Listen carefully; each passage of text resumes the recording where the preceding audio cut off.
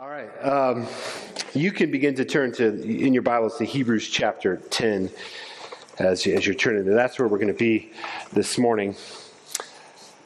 I think sometimes we get a text or an email or a phone call that in the moment just seems kind of innocuous, but it's only after looking back years on it that you realize it set your whole life on a different trajectory.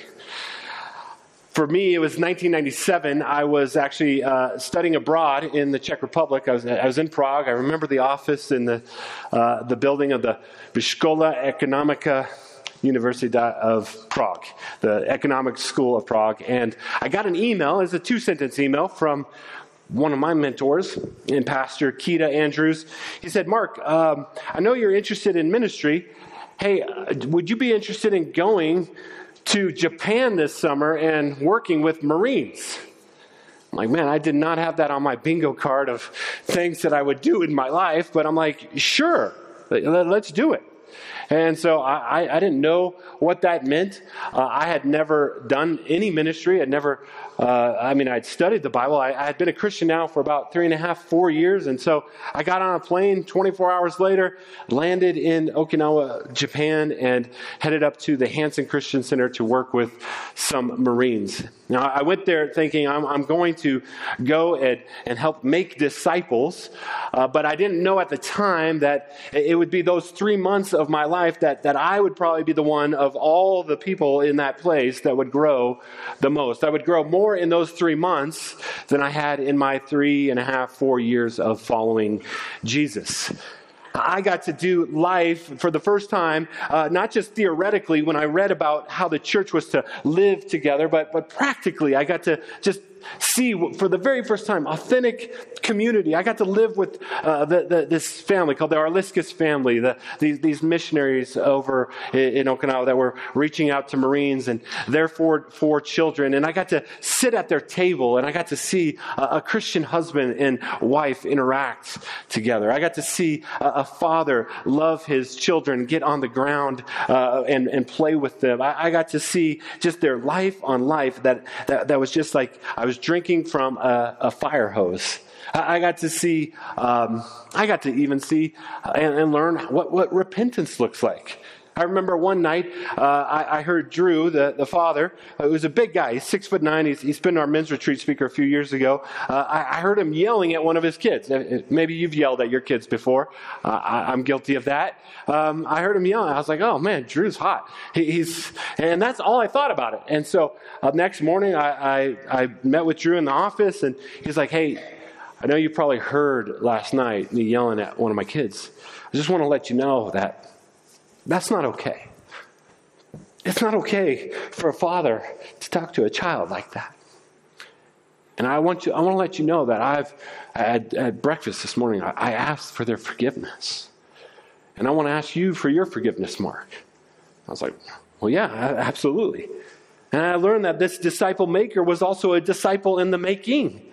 that he's in process as well. And that has served me as a father, that I should repent when I do sin against my family and my daughters and my wife. I got to teach a Bible study for the first time. Drew came to me and said, hey, about 20 Marines come out every Wednesday night for Bible study and dessert. You want to teach that? I'm like, sure. And I was like, I don't know what that means at all. I've studied the Bible on my own. I don't know how to teach it. He's just like, it's all yours. You decide. Go for whatever you want. And they showed up, and I remember it's on John 15, and in hindsight, it was terrible. Like, I was horrible. And every week they just kept showing up. I think for the dessert more than anything. But then... So we had some formal things, but we had this kind of life on life time. So we just spent a lot of time hanging out, eating meals, playing cards. I got really good at ping pong. We would stay late into the night. We would pray for each other. We would go out together onto right outside the gate where all these bars and prostitutes are, and we would share the gospel with people, with other Marines there, and we would pray together after and before that moment. Like I got to see, oh wow, I got to see that regardless of how long someone had been a Christian, if they were just open to what God was having for them, God was at work in their lives, working in and through them for our whole community. It was authentic community. I got a picture from that. This is 1998. Here I am. Victor Stevens and Stan Brown. Stan Brown is from inner city Philadelphia. Victor is from St. Louis. After getting out of the Marine Corps, Victor went to be a missionary in Tanzania. He then was a pastor in Kansas City for 10 years. I emailed with him this week. He's been a Navy chaplain for the last 10 years. And God has just continued to move in those relationships. Just a sweet, sweet time. I remember one night hanging out with about a dozen guys. It was late, maybe late on a Friday night. And there was this guy, Adam. Adam was about to get out of the Marine Corps. And Adam was kind of lamenting. So these Marines, they were called grunts. So if you know anything about Marines, you know what a grunt does. A grunt is trained for one thing: to kill people. Like, that's his skill set. Like, that's what they do. And praise God, we have people that take on that job. Well, that doesn't translate too well in the civilian world all the time. And so Adam was lamenting that. It's like, I don't know what I'm going to do. I'm getting out of the Marine Corps. And we were just kind of, bearing that burden with him and saying, yeah, that's tough. And I remember just that sadness on his face. He's like, man, I've got no skills. I've got no education. I've got no experience. I don't know what I'm going to do. And then his eyes lit up. You could see the light bulb go off in his head. And he looks up at me, and he looks at Drew, and he says, I know. I could do what you guys do. No skills, no experience, no education. But I actually love that. I love that. He's just like, what he was saying is like, God could still use me. I could make disciples if that. I'm like, absolutely, Adam. Absolutely. After I got over my offense. Well, we're in this short series as we just turned 7 as a church on our mission statement, our vision statement. It's on our website. Here it is, the next one. We are a church that exists to enjoy Jesus and make disciples. And we've kind of broken this up. We are a church that exists. And we just said, hey, that's a big deal. That we exist in a time and a place. This is our time. This is our place. This is our moment. Will we as a church be shown faithful in the grand story of God and his redemption of the world? Will we as a church be faithful? And then last week, Pastor Rick talked about to enjoy Jesus. If Jesus is the center of the universe, and he is, if he's the most glorious thing in all the universe, and he is, if he has made us and we were made for him and we are, then it makes sense that our highest delight and joy is in Jesus, and therefore our lives should be arranged toward pursuing that joy. And then we come to today and make disciples. Or as Pastor Rick said a couple weeks ago, make apprentices of Jesus. This is what we're called to do. Now, I know I've been in ministry long enough. If there's a part in this vision statement where you think it doesn't apply to you or you want to check out, it's this last part. There's a couple reasons. Make disciples. Isn't that for the professional Christians?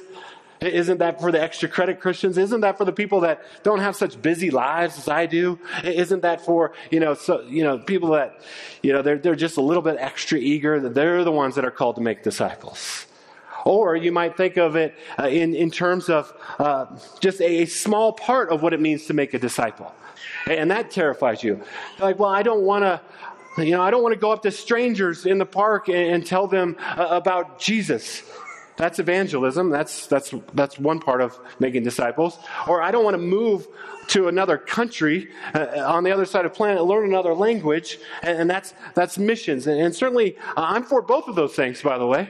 One of the things that you'll find, if you will just prayerfully engage a stranger, is that people are dying of spiritual thirst, and we are carriers of living water. You'd be surprised how much they'd be willing. And we're going to be a church that's always going to be about the mission. But that's actually a very small slice of the pie of making disciples.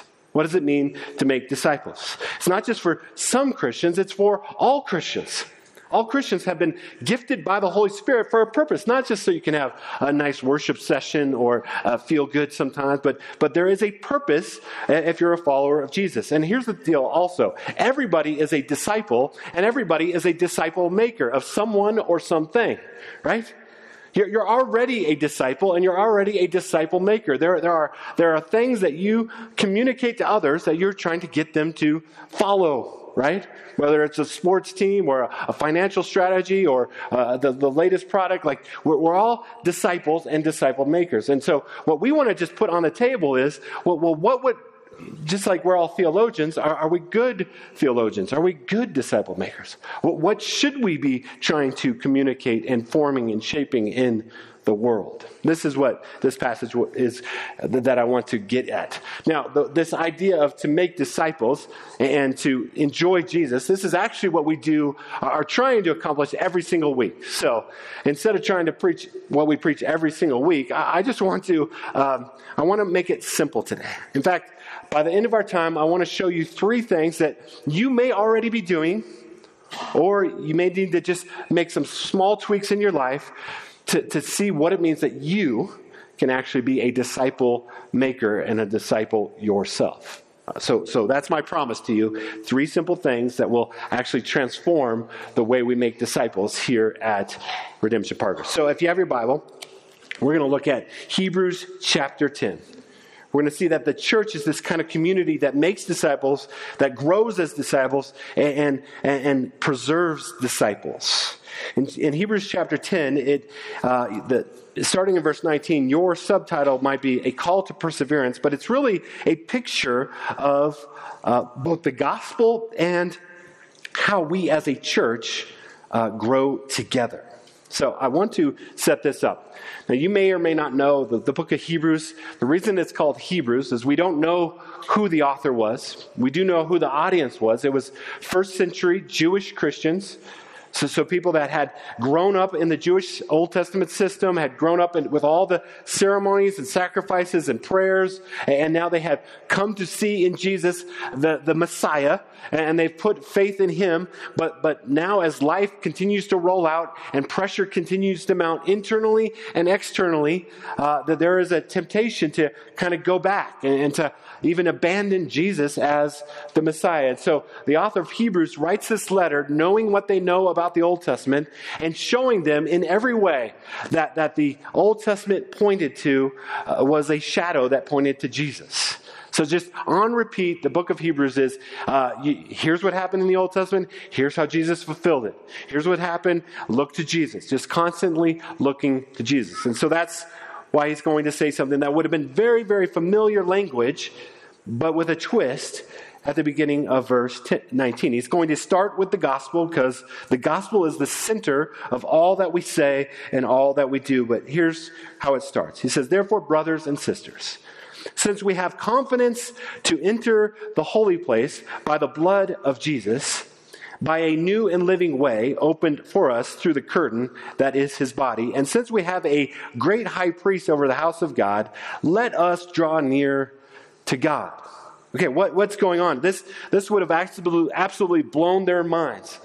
So he says, we have confidence to draw near to God in the holy place. So right away, a Hebrew Christian would have been thinking tabernacle and temple. Remember in the book of Exodus what the tabernacle represented and the temple? And you would go in, there would be the holy place. But just once a year, on the Day of Atonement, we read about this in Leviticus 16, once a year the high priest would be granted access to go behind the curtain and into the Holy of Holies, where the manifest presence of God dwelt on earth. This was not a place where you entered into with confidence at all.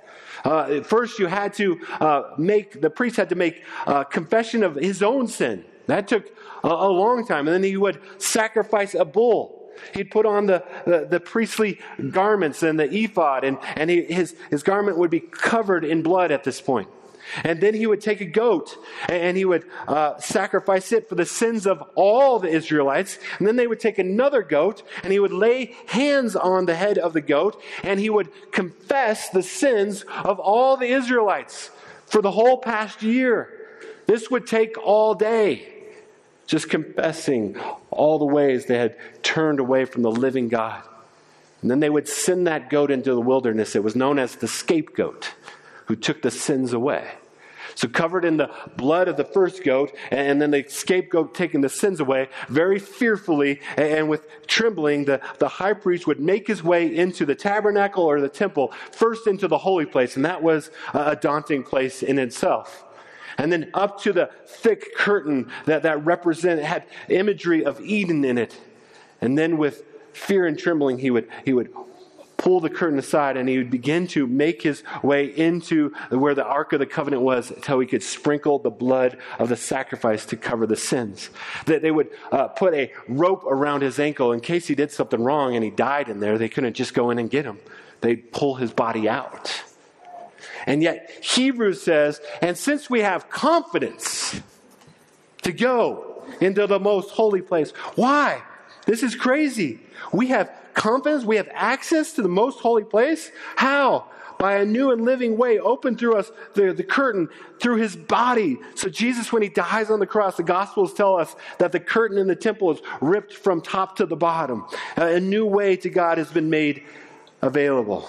And Jesus is our great high priest, since we have a great high priest over the house of God. Let us draw near to God with sincere hearts and with full assurance that faith brings, having our hearts sprinkled to cleanse us from guilty conscience and having our bodies washed with pure water. This is a picture of baptism. Let us hold unswervingly to the hope we profess, for he who promised is faithful. Here's what I want you to see. The author is saying, we, church, have access to the Holy of Holies. This would have blown a Hebrew's mind. That's only once a year. And one guy, like, who are we? Why? Because the blood of Jesus is perfect blood. It makes a way for all of us to go in. We have access to the Holy of Holies. Now the question then becomes, how do we access the access? How do we enter into that space where they could barely ever go and only one person could go? How do we access the access? And here is where it takes a turn. Here's where it shows that the access to the holy place is through one another. Now, there is not a temple where this presence, the manifest presence of God dwells. It is the Spirit of God dwelling in the believers. We are carriers of Christ to one another. This is how we have access. It's not just in our own private times of devotion and prayer class. I hope you do that. But there is something unique that can only happen when the body of Christ comes together and we encounter Christ together. As C.S. Lewis put it in Mere Christianity, Christ works on us in all sorts of ways. And we can all testify about that. But above all, he works on us through each other. Christ works on us in all sorts of ways, but above all, he works on us through each other. We are carriers of Christ. And now he's going to show us 4 characteristics of the community of God's people of how we have access. Verse 24 says, and let us consider how we may spur one another on toward love and good deeds, not giving up meeting together as some are in the habit of doing, but encouraging one another, and all the more as you see the day approaching. So there's this picture of life together and the importance of life together. There's actually 4 characteristics that pop out. So first of all, a community of God's people are to be a considering community. This is like when you go and see a therapist and they just listen to you and they're taking notes and they're thinking, what can I say back to help this person? How do I help this person? He's saying that God's people, as we gather, we should be intentional. Lord, what do you want me to say? Give me eyes to see. Who needs to be built up? Who needs to be loved well? Who needs to just be welcomed into the household of God today? There is an intentionality to the community of God's people. And then he says, and how we may spur one another on. This is actually a unique word. It means to provoke, to agitate, to irritate, to the point of anger. You're like, well, no, I know some churches like that. No, that's not what he's getting at here.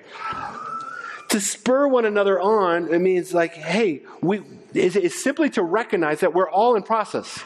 We're all disciple makers, but we're all being discipled as well. None of us have arrived spiritually. All of us have something to learn from one another, and all of us have blind spots. And the best way to deal with your blind spots is not to do life all by yourself, but to allow yourself to be in a part of an authentic community and have people that have access to you, and they can say, hey, for the sake of your joy in Jesus, here's something I see in your life. Do you grant anybody in the church that kind of access? It'd be for your growth and for your joy. We will not grow being comfortable people. It's always in the uncomfortable places where we tend to grow, right? This is spur one another on. This is language of sports and coaching, right? A coach has you do what you do not want to do so that you can achieve what you want to achieve, right? If you've ever had a good coach, right? You're like, I got to run more. I mean, we call them suicides, but I guess that's not PC anymore. Ladders, is that what they're called now? Where you just run back and forth? You don't know? You didn't do any running? You played baseball, that's right. In basketball, we had to run a lot back and forth. And we didn't want to do that, but we wanted to win games, and you better get in shape. So there's considering, there's spurring, and then there's encouraging. This is the opposite of spurring one another on. This is like, who do I need to come? The word is parakaleo. It means come alongside and call out. So now you can think of, you're running a marathon, and your family and friends at different points along the 26 and a half miles or whatever come alongside you, and they're running alongside you, and you're like, you got this. You're halfway there. Only 5 more miles. Only 2 more miles. This is parakaleo. This is encouraging. Like, we all need this. Everybody on your left and right in the room today is not someone that doesn't need encouragement, right? Or to put it another way, there's no one here that's just, oh man, I've just been too encouraged. Can you just kind of be critical of me right now? Because I've been so encouraged this week.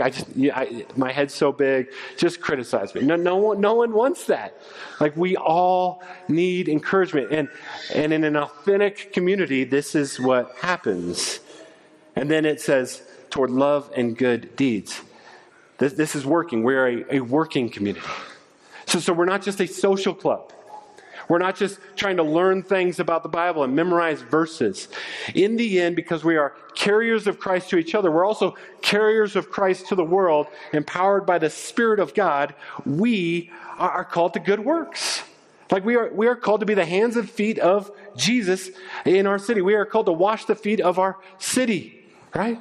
And so we spur each other on. We figure out ways. Hey, how can we serve? How can we love this? How can we be a witness to this community that Jesus is King? Now, this kind of community is both attractional and missional. Like, people were made for authentic, to be known and to know. Like, this is what our community hungers for. And so Jesus said, they will know you are Christians or my disciples by your love. So as we love one another, as we live these things out, encouraging and considering and spurring one another on, when outsiders come in, that's just they're going to want to be a part of that. But it's also a missional force. We also want to get this out. We want to spread this to our neighbors and to the nations, because this is too good to hold on our own. So,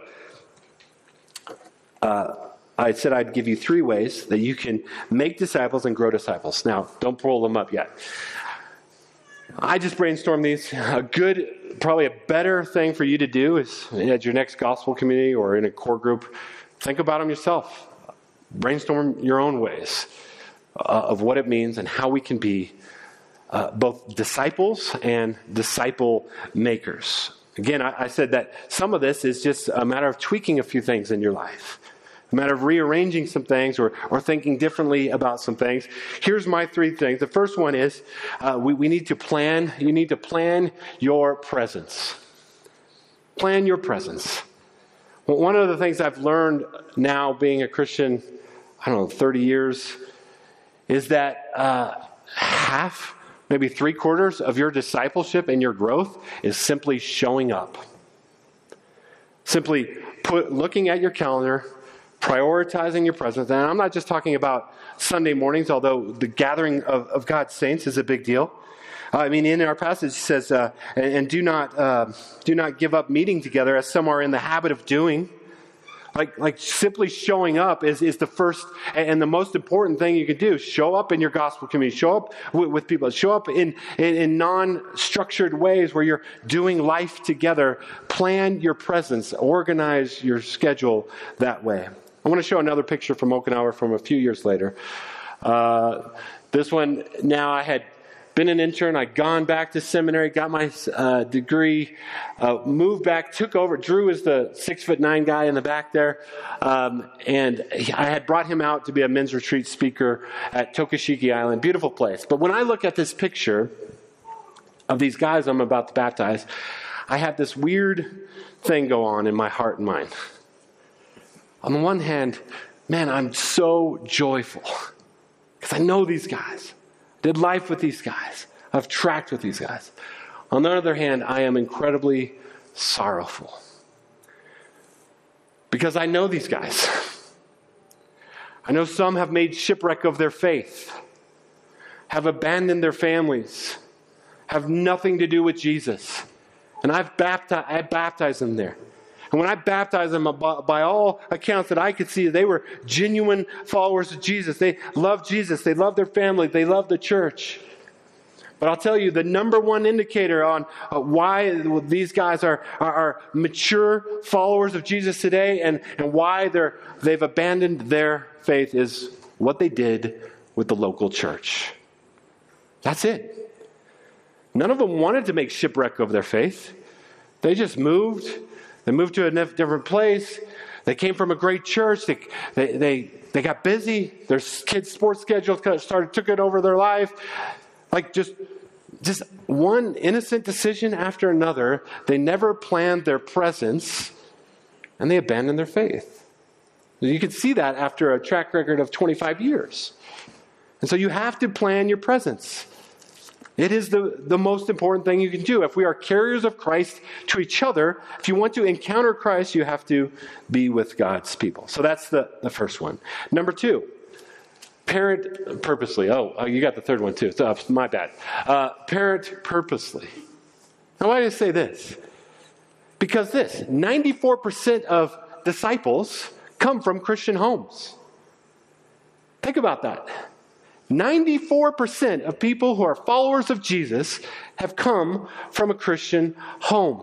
If that's true, man, this means many things. Like God ordains the ends as well as the means. The role of parenting is huge. Like your highest call for your children is to point them to and show with your own life a delight in, a commitment to, obedience to, a submission to King Jesus with your life and with your schedule. Partnering with the local church. Because it takes the whole church to make a whole disciple. Parents, you can't do this on your own. You need the church. And church, we need kids. Whether you have kids or not. Whether your kids are out of the house or you're not even at that stage yet. They're part of the community of God's people. Jesus said, hey, you want to learn what it looks like to be part of the kingdom of heaven? Spend time with kids. Get on their levels. This is what Jesus says. Don't stop them from coming to me. So we all have something to learn from our littlest image bearers, and they have a lot to learn from us. And so we need to prioritize this. We need to make their discipleship our top priority. As awesome as it is to help Johnny hit a curveball or Susie get a 1500 on an SAT, that pales in comparison to knowing the King of the universe.